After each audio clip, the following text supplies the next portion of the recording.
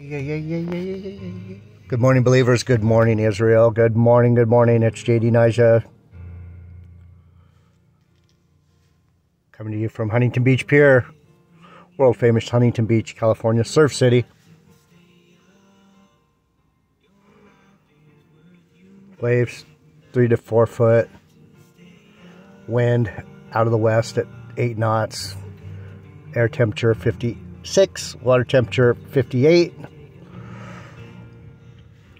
Under cloudy skies. Welcome, welcome, JD Naja. What a weird winter. Usually by now we have some hot days. It's a couple days into April and it's still like this. Like this, kind of cold. Anyhow, all praises, honor, and glory to the Most High Heavenly Father, the only begotten Son, the only Son of God, Jesus Christ, Jesus Christos, Yeshua, Solomon, Adam, Josiah. The same Spirit coming back again and again and again to complete the story through the Holy Spirit, the Word of truth, the Bible, the unbroken, unfettered, unsolicited, uncorrupted word and story of the existence of mankind under his Creator, Yahweh. Oh boy, that's a mouthful. Welcome new subscribers, Margaret. And I saw another one of the brothers subscribe. Thank you for being here. This is Bible study with Jeff Deloach, JD Naja, Word of Truth. Thanks for being here. We have a lot to talk about every day. Most of it's about the Bible, but sometimes some things come across my desk, as you might say, that I need to address.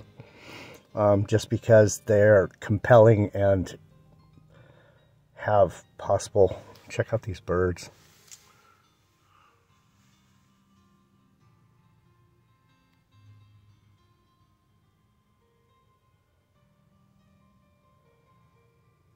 This is where we're at, people. Doesn't that look creepy?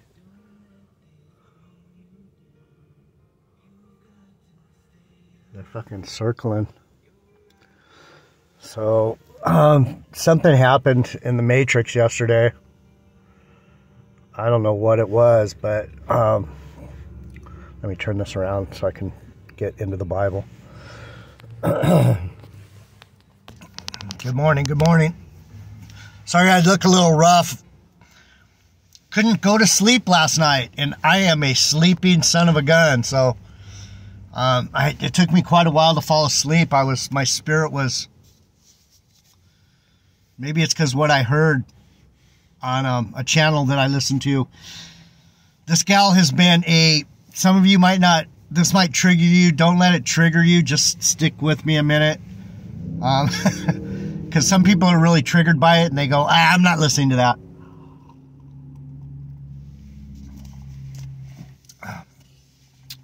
But as time's gone on, as we've rushed from 2016 to now, let me pray real quick.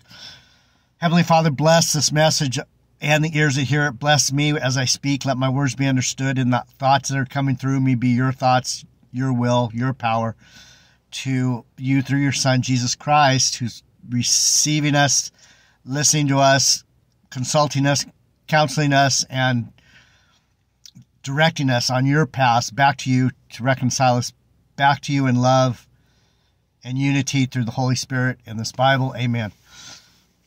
So I'm going to just try and just speak it to you.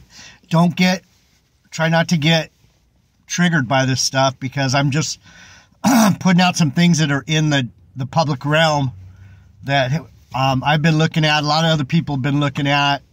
And we know in these days that reality is, this matrix, this reality is turning into quite a clown show, quite a it just nothing makes sense anymore. It's like, what the hell are they doing to us? So what this channel is, it's called Changing Matrix.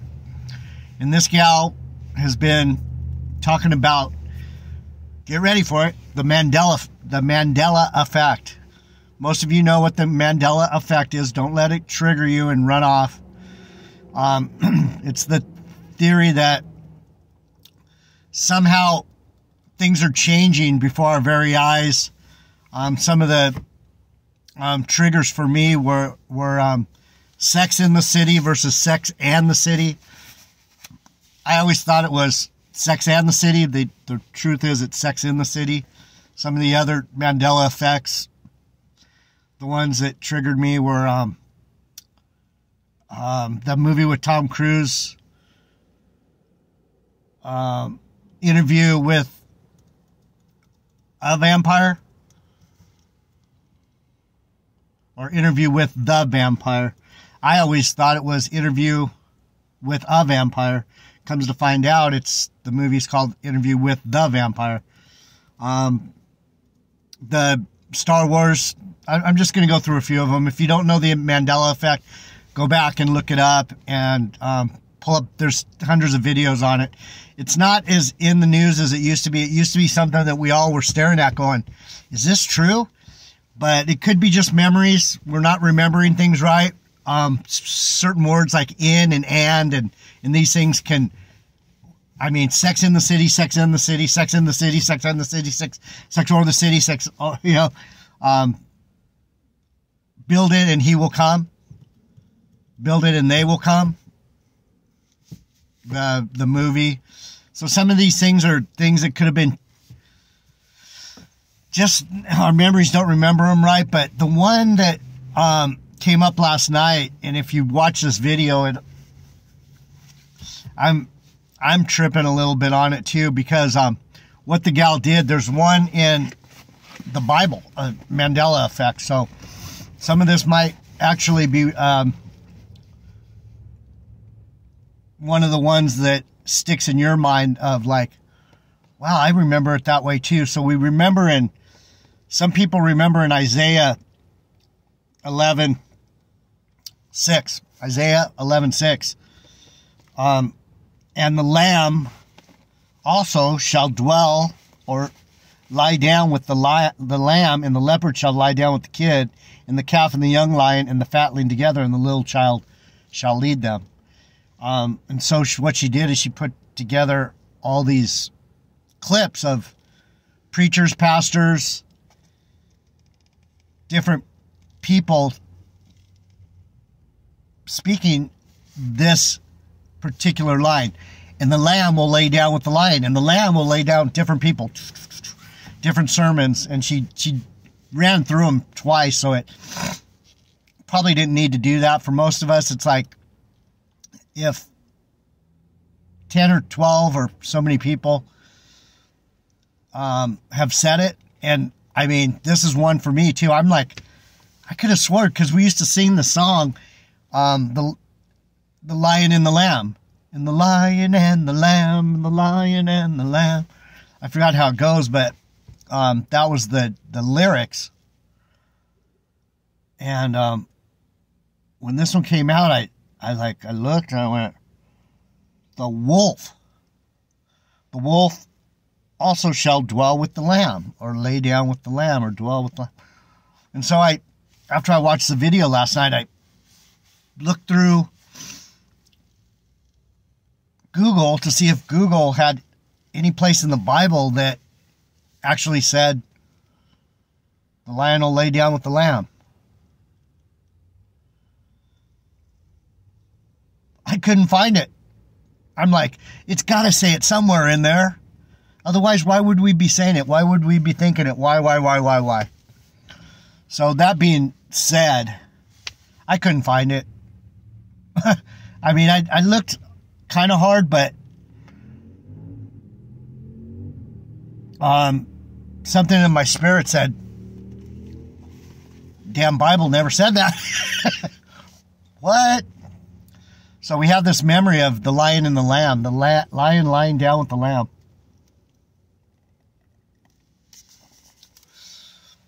So that's the jumping off point. I'm going to try and do this so that you can understand what I'm saying. So in her video,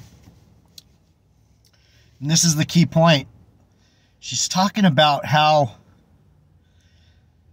in this day, these end days, these end times that we're in, that there's going to be so many weird deceptions. And so we see with this ChatGPT and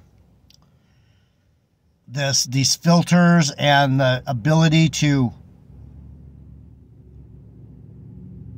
visually manipulate video and photographs, to a point where they could take this video that you're watching right now and make me into Sleepy Joe, and all of a sudden Sleepy Joe's talking about the Mandela effect and the Lion and the Lamb. You know, it'd be like you'd actually see Joe Biden doing this lesson in my truck, right? So that alone, I've talked about it a little bit in the last few weeks, how this could be the part of this whole beast system, this abomination that causes desolation.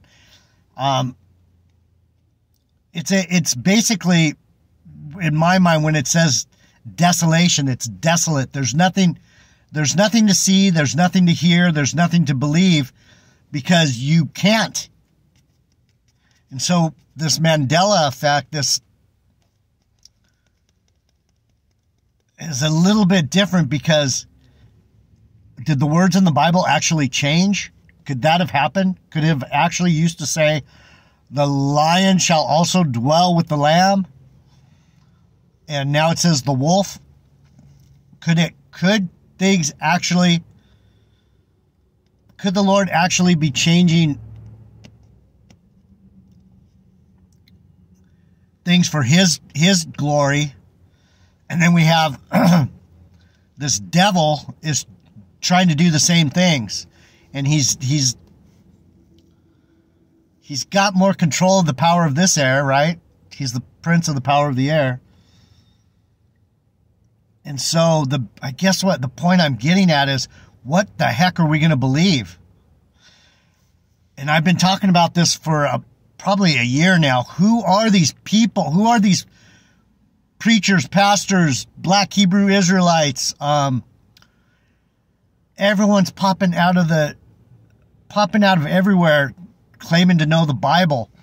And so what this gal, I don't know her name. She's an interesting person, but she doesn't show her face this time, which is just a little bit odd to me. I wish she would have at least put her face on there for a minute and said, I made a video. I'm going to play it now for you, because these are the things now we can't trust anything. Was she a shill the whole time? Is she actually dead and they took her channel and they're playing with it? With this ChatGPT and this fucking manipulation of video and audio and photographs, what the heck So, what are we going to believe? So in her video, she brought up a lot of these issues. The Negroes are claiming to be the Jews now. They're being deceived by God, and they're being something that they did. Maybe they are Israel. Maybe they are Israel. Maybe they know they're Israel, and they're believing these things because God put that on their heart to believe that. And Matthias has said that, but Matthias, what is it, Omega 2021 channel. He said the same thing. He's like, these corner boys are deceived. They're deceived by the Lord. The Lord did that to them on purpose, because they were the wicked niggas that put Jesus on the cross. Put the Christ on the Christ. Put the cruce in the cross. Put Christ on the cross. And when they first came out, I thought they were telling the truth about that they are somehow of Israel. And in my spirit, something tells me they're of Jacob. And I've latched onto that. I've always felt that. I've always felt a kinship to the Negro people. My name Deloach, if you look at the name Deloach, there's lots of Negroes. So I don't know if my my forefathers were slave owners or if I'm in the regeneration from a Negro or how that happened. But like 40 or 50% of the people with my name are Negroes. So whenever you hear me say nigga, it's not because I'm racist. It's because that word doesn't hold any hard feelings for me. It's just, it is what it is. A nigga is somebody that is manipulative, lazy, selfish. Selfish is a part of it. Rebellious, hard-hearted, hard-headed. So that makes me think that they're telling the truth. They're Israel. Because that's what basically, if you read the Bible, if you know anything about the Bible, that's who the Israelites were. A bunch of niggas, a bunch of manipulators, a bunch of lazy, selfish, self-interested, egotistical. That's who they were. And I'm going to get into a scripture about that because I was opening to Isaiah. I thought it was a different chapter where this wolf and the lamb issue comes up. So she talked about that. She talked about the deception that we're all going to be. This place is going to, that's why we're seeing so many crazy versions of the Bible and people are just like saying whatever they want to say. You know, I try and stay as close as I can to the I keep my cards close to my chest because I don't want to get plagues from adding on or get blotted out of the book for taking away or whatever it says in Revelation. We know it's not good to add on or take away from the word, right? Salakia. So, that being said, by the way, you're blessed if you're here. And she said that too. She said there's going to be the 144,000, the people that have my mindset. I don't really care about the rapture or the tribulation. It's all been tribulation for this spirit. I mean, it's also in my spirit to use the world but not abuse it. So I've had a good time here, and I don't have a lot of regret or shame or guilt because I already know who I am. It's like, yeah, I've taken enough hits that the Lord knows that I deserve some fun. Is that's the way we know it. And so what she said about the 144 is that there's people like me that are going to actually have I think I have the word of truth. I claim it. I've claimed it for a couple years now. Word of truth. I'm not trying to deceive. I'm actually, and there's a couple brothers of mine that I trust that are in this spirit too. And it's not easy for us either because even the elect would be deceived. If it wasn't for the spirit that's in us, we would be deceived also. This place is getting ready to get. And these people that say, oh, there's no tribulation, they're so deceived that they don't even know they're deceived. And that's where this 144,000 elect of every nation, we're scattered to every nation because we have to preach the word to every nation. The book of Revelation says that. It has to go out to everyone. Everyone has to have the chance. There's probably Chinamen over there, Japanese over here, Chileans, Brazilians, wherever you're at, there's someone going, word of truth. Jesus Christ is the Savior. Hello? Knock, knock. Anybody home? Lights are on. Nobody's home. So we're the ones that were sent down here. We're cast down. It's not no fun job. It's like for the wickedness that we did in our past, we have to be these ones that are like, are you kidding me? Lord, are you? I'm honored. No. Don't get me wrong. I'm honored. But, so she said that also. And so when I hear the things she says, it's just like anything else. There's just enough truth and things that ring true that you're like, I told her, man, you hit on every point. She hit on the deception of the Negroes. She hit on the 144 being the few, the proud, the ones that are going to be spitting out the truth against all form of lies and deception. So I hope you're enjoying this video, because I'm doing a pretty decent job of what I'm trying to say, and I hope you understand what I'm saying. And so I'm going to move forward now. You need to watch the video yourself. Changing Matrix. I think it's capital C, capital M, one word. Sorry I didn't write that down. Maybe when I come back I'll write that down. It should pop up. Changing Matrix. It has a green channel subscription little button or whatever you call them.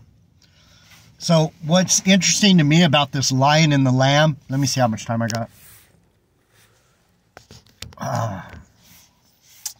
Let's go back. Well, yeah, just stay here a minute. And then when I come back, we'll go back and look at that scripture that I found. So the wolf also shall dwell with the lamb. So what's interesting for me on this one is these black Hebrew Israelites, and some of you know what I'm talking about, and some of you don't, but I'll try and hit it real quick. They believe they're Judah. They believe they're Judah. They're the Jews. They're the real Jews. They're the real Jews from Judah. And Judah isn't just Judah. It's Judah and Benjamin. We see that at the beginning. Saul was the first king of Benjamin. David was the second king. And then Solomon followed David.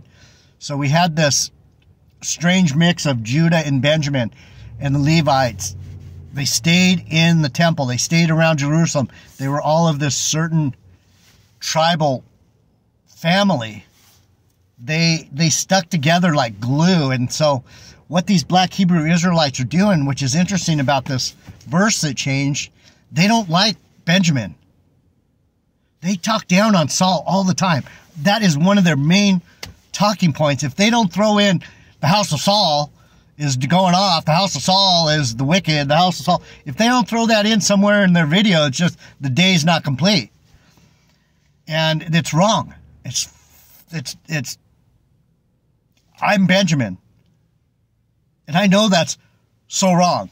I know it in my spirit. The Lord told me I was Benjamin. Coming up on 25 years. In a couple years, it'll be 25 years since the Lord told me, you're one of mine. You're a Benjamin of Judah. And that started a whole reality that's been hard to face ever since. Then a few years ago, he said, you're Adonijah. So these are the things that I qualify myself all the time, because the Lord doesn't want me to just walk through here and go, well, I'm kind of a Bible teacher and I've kind of heard some things from the Lord over the years. And no, I'm going to tell you what he told me. And so I looked up Adonijah, and he's not the happiest guy in the Bible. He's not the best dude. So that's how I know it's true. It's like, oh, wow. Cool. Son of David. Wicked son of David. So anyway, the point I'm trying to make here, let me see what I got. Wow, got through that pretty quick. So if you understood what I'm saying, you've probably heard me say it before, and some of you probably are starting to believe it, because what'll happen, and what I see happening is I'm getting subscribers. People are starting to finally go, that don't make sense. That don't make sense. That makes sense. But some reason I don't trust them. No. Who's this funny guy? Who's this funny surfer guy in the truck? Uh-oh. It takes a lot to be here. The truth is evil spoken of, people. And I mean, even myself, I don't know if I'm deceived. I don't know. All I know is I'm going to go with what the Spirit's telling me. So you could probably tell, because I don't try and push anything down your throat. I'm not, right? Okay. Anyone that's coming off too much like they know, or not enough that they know. They're either playing dumb and they're deceiving you, or they're playing like they're the expert. And all I know is I'm a son of David, and I'm here to do a job, and I'm prostrating myself before my Heavenly Father. I'm falling down on my face to honor and worship Him for whoever will hear. So I'm going to be back. We'll talk about this wolf that dwells with the lamb. Not the lion, the wolf. All right. JD Nigel, Word of Truth. Thanks for being here. New subscribers. Margaret. Brother, it was funny because your name, I went, oh, wow, he has a name like something else. But thanks for being here. I'm glad you're here. Keep coming back. There's things that we talk about that are fun, things that we talk about that are not so fun, but the truth is the truth, and it will set you free in the end. JD Nigel, Word of Truth. I'll be back.